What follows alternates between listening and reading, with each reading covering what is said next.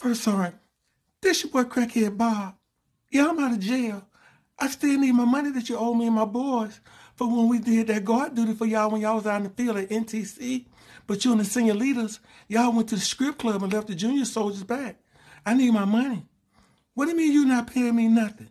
You not paying me my money, First Sergeant? Well, I tell you what, me and my boy, Ashley Larry, Crackhead Ronnie, and Crackhead Bobby, we down here in your motor pool. We about to steal all y'all vehicles out of here. Now, what you gonna do when you come down there for motor pool Monday? What you gonna tell the sergeant major then? All y'all ass gonna be locked up at parade rest trying to find these vehicles. They're gonna lock the whole post down because we stealing all the vehicles, we stealing all the cigars, we stealing all the pluggers, we gonna steal everything just because you didn't want to pay us our $100.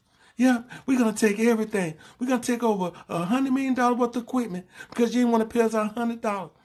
Don't worry about which motor pool we in. Just know we down here on Fort Stewart, we on Fort Benning, and we on Fort Bragg. We everywhere because that's where y'all owe us our money. And if we don't get our money, we gonna be out here, we taking the chalk blocks too. Hey, you can stop calling my phone.